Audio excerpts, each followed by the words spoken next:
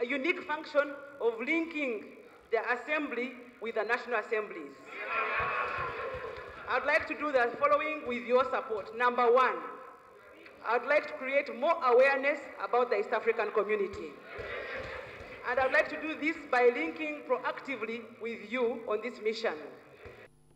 Dora Byamukama, a lawyer by profession, is being fronted by NRM party and has just served only one term, as well as her challenger Margaret Zziwa, also of NRM. Another Ugandan, Mike Sibalu, was earlier in the race but later dropped out.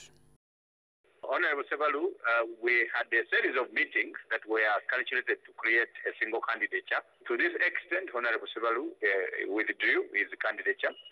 Honorable Zziwa and Honorable Dora are the ones now still in the race.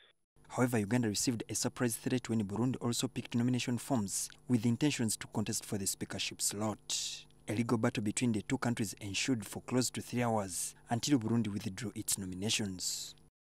This process was established majorly as a tripartite arrangement between the countries Uganda, Kenya, and Tanzania since 1993. The objects for which it was written were to address concerns of integration of 3 major countries, although under Article 3, a provision for any other country was established. Now, in law, what that one means is that we adopted the principle of variable geometry on integration, that those that would find the integrated countries in place would merely join them and will have no locus to change the decisions already taken.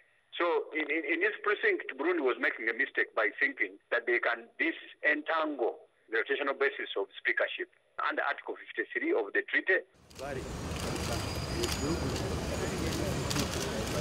The other much anticipated function tomorrow is the swearing in of the elected members from all the member states. 45 indirectly elected members and 7 ex-officials will be taking their oath on Tuesday.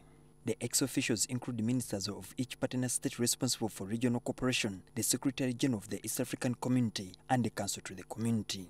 Among the key roles of EALA include being the legislative arm of the community, debating and approving budget for the community, and also to liaise with the national assemblies of the member states on matters relating to the community. Julius Senkandwa, NTV.